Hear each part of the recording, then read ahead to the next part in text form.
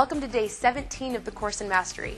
Today, Tom Wood is going to discuss the impact that your self-image has on your success and everything you do. Then Dr. Dennis Waitley is going to share the amazing thought patterns of a winner. Here's Tom. Thanks, Coral. Do you really want more success in life? Well, psychologists have shown that the one factor that determines success more than anything else is self-esteem. Self-esteem is the value you place on yourself. Someone with high self-esteem sees high value on themselves. And the most significant factor of people with high self-esteem is that they take responsibility. When they take responsibility, they notice their achievements, and accomplishing things gives them higher self-esteem. It's a vicious cycle. How do you get on this upward spiral of responsibility, accomplishment, and self-esteem? Well, the truth is you're already on it. You just have to notice it. You have to notice that you do take responsibility in your life, and you do have accomplishments. By noticing those two, it will give you more self-esteem. As you build that self-esteem, you'll start to take more responsibility, and you'll start to have more accomplishments. It's real important that you focus your eyes, your ears, and your thoughts on what you currently already do well. You can also do this for your kids. Now realize that self-esteem does not come from praise. It comes from accomplishment. It comes from feeling that the praise is warranted. So don't just praise your kids. Give them challenges to overcome. And when they do overcome them, praise them for the challenges. And then also look honestly and directly at where they didn't accomplish and what they can do next time to improve. That honesty will give them self-esteem.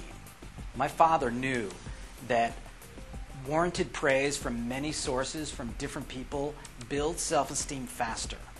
So what he did was at the dinner table, he asked each person to go around the table and give praise to each other person. Well, he understood the value of self-esteem, but he forgot about kids. When it came to my turn, I looked at my sister and I said, "Mary, your zits look great today. And your dress is not as ugly as everybody at school says." Well, the great thing was that my dad never did that again at the dinner table and learned a really valuable lesson. Kids are mean. Remember, when you give praise, make sure it's warranted praise. And when your kids give praise, make sure they're giving warranted praise. One other strategy I have for building self-esteem, I learned by accident. I was having a great year, and in my journal I wrote down all the great things that started happening to me. Now, a woman I was dating at the time picked up my journal and jokingly said, "Hey, can I read your journal?" I didn't realize she was joking, and I said, "Yeah, sure, go ahead and read it." She said, "Are you serious? You'll let me read your journal?" And I thought to myself, there's really nothing negative in that journal, nothing I wouldn't want anyone to know. What I realized is that journal had become a way for me to build my own self-esteem. I didn't even care if anybody else saw it. In fact, I was proud to show it to people. What I did from there was, every time I had a negative experience in my life, I would either write it down in a throwaway journal and throw it away eventually, and then put the problem and the solution in my journal of joy. So what I suggest is, if you have a journal, create an incredible journal called your Journal of Joy. And if you have tough things to write them down in throwaway journals. This will be your journal of self-esteem. You can look back at your life and say, "Man, what an amazing life I've had." That is something that you deserve. Do that today. Thanks for listening today. This was an important day for me, and I hope it was an important day for you. Here's Coral to introduce you to our expert today, and I look forward to seeing you tomorrow. Thanks, Tom.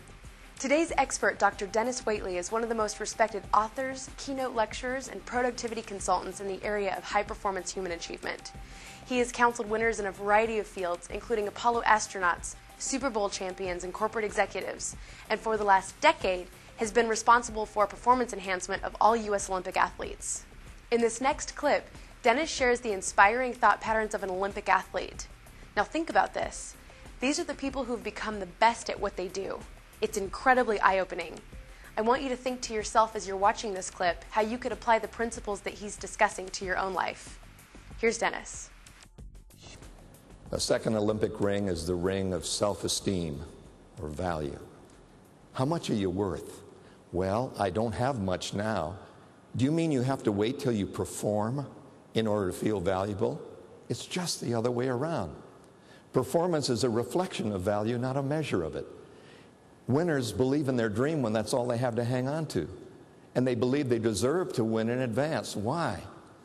Because somebody had to come along and tell each of us, I see world-class potential in you. And if somebody who's an expert, an authority, someone you love, someone you trust, someone you believe in says, I see world-class potential in you, you begin to believe in your dream when that's all you've got. And you don't wait until you've made money in order to feel good. You don't wait till you perform. Your value is in the clay, not in the shape that it's taken. And of all the things I've learned, we have it all wrong. Children don't believe they're like their heroes or heroines because they haven't done anything very great yet, so they don't feel they're worth much. But the worth is in the uncut gemstone of the diamond inside. The acres of diamonds are in our mind. There is a diamond mine in your diamond mind. Value is inside, the deep down inside the skin feeling of your own worth. Given my parents and my background, I'm glad I'm me. I ain't the best looking in the group. I look my best in a group. And I may be old, but I can still do things, and I don't get sick, and I don't get mad, and I don't get tired. I just keep on trucking. Why? I like myself. I'm as good as the best, not better than the rest. And I still have plenty of time to achieve my own potential. Back in 1984, I can't believe it's been 20 years. Mary Lou Retton, red, white, and blue bodysuit, Los Angeles Olympics, 1984. Wow. There she was, 17 years old, 4 feet 10, little bundle of dynamite, blown out knee, no problem. Bella Caroli, the Romanian defecting coach. You're my little gold medal winner. This is your event, the vault. I'm sitting there as a sports psychologist saying, you can do it, Mary Lou. Only Nadia Comaneci is the only one that's had a perfect 10 up until you, and no American gymnast woman has ever won a medal. Come on, Mary Lou. I wondered what she was thinking. What would I be thinking in her red, white, and blue bodysuit? Creeping up and back. Spandex. Big hairy telephone pole legs. Getting sick to my stomach. Thank God it's Friday. Don't work too hard. Can't get ahead anyway. Too much taxes. Rotten government. Why me, Lord? Wish my parents weren't here. What a jinx. Romanians are better trained, probably on steroids. Here goes nothing. Break a leg. Why do people say break a leg when you go to do something? That's the worst thing you could ever tell somebody. That's like telling a young child, put your sweater on, don't get a cold, or telling a tight wire walker, windy day, no net, don't fall. Give me a break. What was Mary Lou Retton thinking in her mind? What is it that goes through the mind of a champion? What is the self-talk, the psycholinguistics, the running commentary that you learn by listening to music, listening to lyrics, watching the scripts on television over and over? What do you learn that runs through your mind? There she is. Okay, relax, steady, breathing slow, heart rate slow and regular. This is your moment in history. Where's Mom? Thanks for the carpoos, Mom. This vault's for you. Back to the runway. Speed, power, explode, extend, rotate. Plant the feet at the end. When the pressure's on, I get better. Just like drill. Come on, Mary Lou. Need a 10? Got a 10. Let's go. Whew. Why would anyone ever tell themselves or anyone what they didn't want them to do? What was going wrong all the time? How can you possibly concentrate on the reverse of a message? It's not possible. You store the message, so you can't tell people what not to do. In my opinion, the building of self-esteem starts very young, as little infants and then toddlers. It starts with baby talk, with reading, with watching. Television is a one-eyed babysitter, and they watch and they process. The images flicker in subliminally, and the children are storing information. Self-awareness, open up. Self-esteem, let's get some inner value by talking ourselves up. I want to, I can, next time I'll get it right. Thank you. Always giving your hand, always looking people in the eye, always walking in as if you have something of value to give. And it's not doing high fives in the end zone. It isn't doing somersaults after every play. That's the arena. That's entertainment.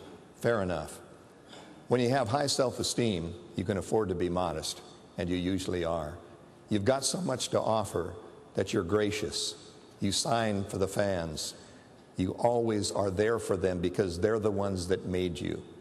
Instead of cavorting in front of them, you graciously thank them. Because if you got the real thing, you don't have to flaunt a loud, expensive imitation. Self-esteem is in the core, not in the skin-deep values. Tomorrow, we're going to look at the factor that's more important to your overall success than your intelligence. See you tomorrow.